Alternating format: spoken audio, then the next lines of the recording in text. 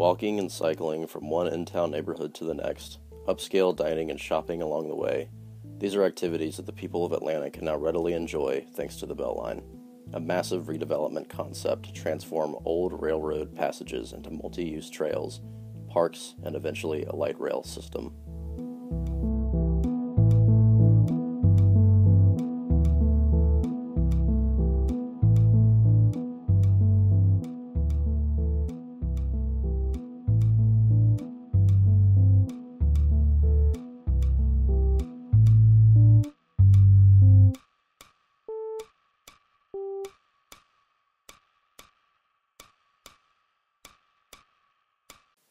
In 1999, the idea for the 22-mile Atlanta Beltline was imagined by Georgia Tech student Ryan Gravel in his master thesis.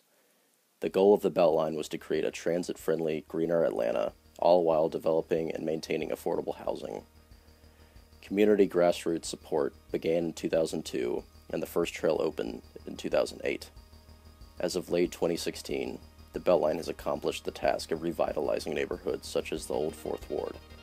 However, several concerns have been raised by community members in the wake of the Beltline's construction.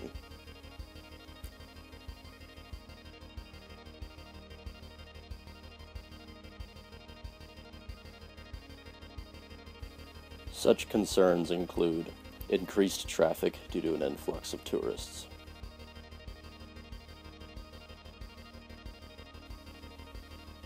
a rise in taxes as a result of the bill T-Splost,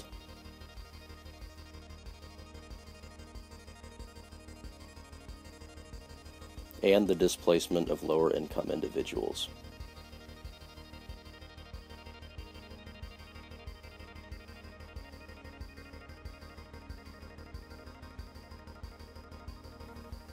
For this reason, Ryan Gravel resigned from the board of directors of the Atlanta Beltline Partnership, or ABP, in September 2016. He stated that after the Atlanta Beltline Partnership absorbed Friends of the Beltline back in 2005, the project lost a conduit for the grassroots. He then stated that ABP primarily refocused instead on raising private money for the acquisition of new parks and trails. I used to hang out in Virginia Highlands when it was a dump. So the cities, it's always going to change, and people are always going to be displaced as gentrification happens. It's happened to me, and I've been part of it.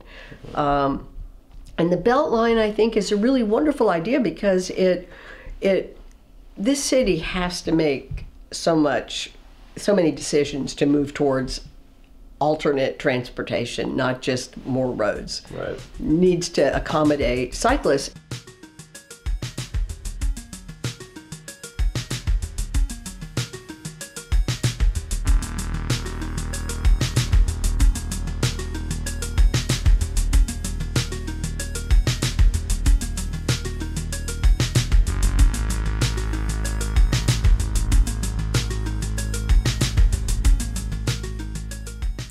Looking forward, the West Side Trail of the Beltline will begin construction in 2017, which will eventually connect the already developed East Side Trail.